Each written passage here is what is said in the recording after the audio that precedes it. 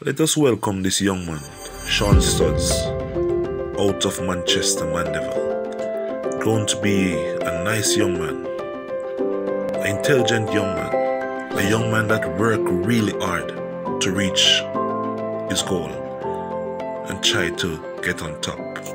Interview from CV, Justice of the Peace. On this evening's panel discussion, we examine the relevance and role of Justices of the Peace. Following recent controversy surrounding a leaked video of the individual accused of the gruesome Clarendon-Quintuple murder, joining us in studio are Attorney at Law Anthony Williams and Justice of the Peace in St. Andrew, Shawn Stultz. Good evening, gentlemen, and thank you for joining us. I'd like to start. On this evening's panel discussion, we examine the relevance and role of Justices of the Peace. Following recent controversy surrounding a leaked video of the individual accused of the gruesome Clarendon-Quintuple murder, joining us in studio are Attorney at Law Anthony Williams and Justice of the Peace in St. Andrew, Shawn Stultz. Good evening, gentlemen, and thank you for joining us. I'd like to start. First question: how relevant are Justices of the Peace in today's Jamaica? And I'll start with you, please. Well, a lot of persons are of the view that the only role that a Justice of the Peace perform is merely signing documents, passports and affidavits and other documents that are required for the court or for immigration purposes, etc., etc. But that is not the sole and primary function of a Justice of the Peace. The Justice of the Peace for the respective parishes, and recently legislation has been passed for all JPs to be known as JPs for the island of Jamaica and not so much a particular parish. But they are also required to go to the police stations to assist persons who are suspect in relation to alleged offenses committed by them. So they would oversee the taking of a caution statement, for example, a question and answer. There are times when the Justice of the Peace will visit the lockups, we'll call it on the remand, to ensure that their rights are protected and to ensure that the conditions in the prisons are also in good order. You know, food, they're not, physically assaulted, etc., etc. in the prisons. We also have the Justice of the Peace who sit as lay magistrates in the court to hear petty session offenses. So they have an important role to play in the society, right? So it's not just the signing of documents. They can also grant bail in certain circumstances. They can sign warrants, witness warrants, lots of things that the JP can do. Well, Mr. Stultz, there are some who contend that JPs have outlived their purpose and their usefulness in a modern Jamaican society. How do you respond to that? All right, I would say that Justices of the Peace, they're very relevant in our society. So apart from signing of documents and witnessing of documents, they have a role to play in their communities, because the real purpose of a JP is to be a community leader, right? One that somebody looks up to, one that helps to bring about peace within the community, helps to resolve conflict, right? So as opposed to only signing of documents, right, these are integral roles of a Justice of the Peace within the community, and of such I see their role as very necessary and relevant to the administration of justice in Jamaica. Well, I'm curious, Mr. Stultz, given our current levels of crime and murder, would you say that without the JPs it would be worse, or that they are not fulfilling that role? All right, I would not say it would be worse. What I would say, JPs do play a role in the process, right, wherein they are supposed to be persons who help to resolve conflict within their communities, right? So I am not in a position to say if it would be worse, as much as I would say is the fact that they have a duty to ensure that they assist with these processes in helping to minimize the occurrence of crime and violence in Jamaica. Yes, as well as the fact that there are several persons who are impecunious, and by that I mean they are not financially well off. And so they may not be able to afford the services of a lawyer. And it is the responsibility of a police officer, once they have a suspect in their custody, to take steps to ensure that that suspect is given his legal rights. And so where they cannot afford an attorney, then the Justice of the Peace also fulfill that role. They can be called and they can bear witnesses for identification parades, as I said, caution statements, for question and answers, and they fulfill that role. As my esteemed colleague mentioned, that they are essentially community persons. So they are seen and should be regarded and classified as community leaders. And once someone is appointed a Justice of the Peace, that person is in essence someone who is regarded as possessing high standards, high portraits of integrity, honesty, decency, and of moral values. So they play a very important role. Appreciate it. We do have to take a break. Yeah. Our panel discussion will continue right after this. Stay with us. Welcome back. We're still examining the relevancy and role of Justice of the Peace. Still with us, Attorney at Law Anthony Williams and Justice of the Peace in St. Andrew, Shawn Stultz. Now, before we went to break, Mr. Williams, you brought the issue of high standards, and yes, obviously part of the reason why we're all sitting here tonight is because of the issue of that video that went viral. Now, the Lay Magistrates Association in Jamaica put out a statement, and they asserted that the actions of the 4 JPs are, quote, in contradiction of the tenets of the role of a JP and were not in accordance with the modus operandi in the execution of such duties, unquote. Mr. Stultz, how do you respond to that? All right. First, I must say that the release of the video is very unfortunate. It's a very unfortunate situation. However, one has to understand that based on the Justice of the Peace Jurisdiction Act, there are different roles and responsibility, and I figure more than likely the JPs were conducting their rightful roles and responsibility, right, in terms of protecting, right, the rights.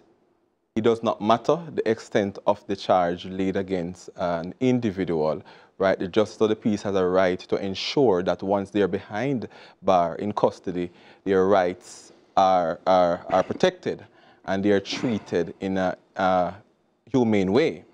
Now, the release of that video, I am certain it was not for public consumption. However, it's very unfortunate, right? So the fact that the Ministry of Justice, by virtue of the custos, is currently investigating the matter, I think I would reserve any other comment on that matter.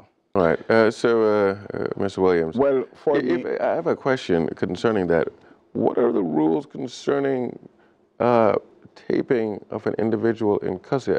Forgive me if I'm mistaken, but I was under the impression that if you are under remand in court or if you are in the jail, that is not allowed. I believe, is it an illegal act? Well, first of all, I respectfully beg to disagree with my friend. He did say that he believed that the JPs were there to protect Mr. Barnett. I disagree. I disagree, and I'll come to the question because it was made clear in the video that he was asked whether or not he was beaten by the police or injured in any way. And he made it clear that in the video that he was not beaten. The allegation is that he was threatened. Now, if he was threatened as he asserted, then as far as I'm concerned, the JPs should have conducted their line of questioning along those lines, in the sense that here's an allegation of threat. So the question should be, who threatened you? Where was this threat issued? When was this threat issued? How was this threat issued? What was the nature of the threat? Now, for them to proceed to then demand of Mr. Barnett to strip himself, and then purport to have a medical examination, I think was a usurpation of their powers. Because, remember, the gentleman has said, I was threatened. How can that collate or correlate with a threat? But going back to the videotaping, I am not aware of any legislation or any law or any authority that would give those JPs or any JPs whatsoever the right to videotape. We have to also understand, and I want to make this very, very pellucid to the public, that when a suspect is charged or to be charged, and especially if he's before the court, once you're in police custody, I want all the police officers to remember that a suspect has rights, and those rights have to be respected. They have constitutional rights. And so we saw the video where the gentleman was demanded to strip himself, take off his clothes. So his right of privacy, right of dignity, all of that was, as far as I'm concerned, over breach. So I don't know of any law that give any JP the right to videotape. And as a matter of fact, Section 3 of the Justice of the Peace legislation makes it clear, 3E, it says, and I'm going to read it, it says that one of the duties of the Justice of the Peace in terms of exercising their duties is to safeguard the confidentiality of information that comes to that justice by virtue of his or her function as a justice, and shall not disclose that information except as permitted by law. Well, it is said that the video went to the wrong person or the wrong telephone number. Well, whether it went to the wrong or right person, I am not aware of any such legislation that gives anyone the right, well, the JPs, to do that videotaping. So, Mr. Stultz, if I may, the issue, you have 4 JPs. Correct. One of whom's a medical doctor. Now, considering the fact that one JP has already admitted to the fact of taking the video and said that it went to the wrong number, when it comes to standards, ignoring the fact that you have 4 JPs, the fact is one of them is also a doctor, so he's violating confidentiality not only as a JP, but as a medical profession. Yes. From your standpoint, Mr. Stultz, and you've written a very supportive letter in support of these JPs and their actions, I'm curious, how do you intend to support that given these facts? All right, first I must clarify what my learned friend said. The accused was not demanded, he was asked, and he gave his response by saying yes, he would allow for them to remove his clothing. Right? He did. While in custody in front of 4 JPs. Right. It doesn't really sound like a request. Right? It was, by virtue of the video. His attorney was not there. He was told to take off his clothes. And also, there is really nothing in the act. He did mention that there is no legislation that states that videotaping is allowed. And also, there is none that states it's not allowed. But confidentiality is an issue. Right? So, as I said, the only setback would be, for me, is the release of the video. But what about the fact that it was taken in the first place? And what about the issue of confidentiality? The fact that you have a JP who's also a medical doctor, who's performing a medical examination in front of others without especially asking for a release. Well, I mean, but I'm sorry, please continue with your defense. we continue to say medical examination. Now, what really happened? What's No, that was Dr. Cook. Dr. Cook, Dr. Cook said that I'm conducting a medical examination. It's in the video, sir. Right. Well, as I'm saying, in terms of what transpired in the video, it must be also known that it is the common practice of JPs to do this form of assessment in terms of ensuring that the rights of the accused is not breached in any way. Now, what they were simply trying to do is to ascertain whether or not the person's rights have been breached. in terms of whether or not they were abused behind bars. So I would not say, right, they did something wrong, right, because there is really nothing in the statute that prohibits. With all due respect, sir, Mr. Williams has made the point that the issue of confidentiality has already been breached. The fact of the matter is the video was taken. And not only that, you know, the suspect, Mr. Barnett, as far as I'm aware, had a lawyer. He had a lawyer. So why was his lawyer not communicated to? Why did they not communicate that, you know, to his attorney? You see, what JPs have to understand is that once you go to the police station and you have to ascertain from the suspect, do you have an attorney? No. Can you afford an attorney? No. And once those are met, and especially if it is difficult for the police to obtain the assistance from the legal aid counsel, a duty counsel, then the role of the JP becomes very critical. But we're talking about a situation where Mr. Barnett was already before the court, based on my information. He had an attorney, or has an attorney, at the material time.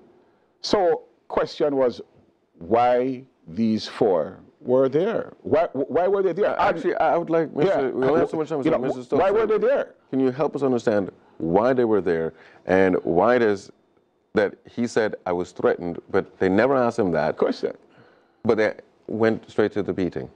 Again, I would emphasize that this matter is currently being investigated, and as such, I will actually not speak much on the details, as much as I would say, based on the legislation, is that the JPs have a duty to ensure that the rights of the accused behind bars, they are protected, and they did carry out their rightful duty, which is to ensure that it was not breached in any way. I'm not sure. The unfortunate situation is that the video was released, and that is being handled by virtue of an investigation, which I'm not okay, so we have a minute left. Yes. Yeah. His attorney, Ms. Harris, yes, has said she will pursue yes, within the court's outcomes on these individuals. What outcome will this have possibly on not just the case that he's currently being charged with, the murders, but the other alleged sexual assault case?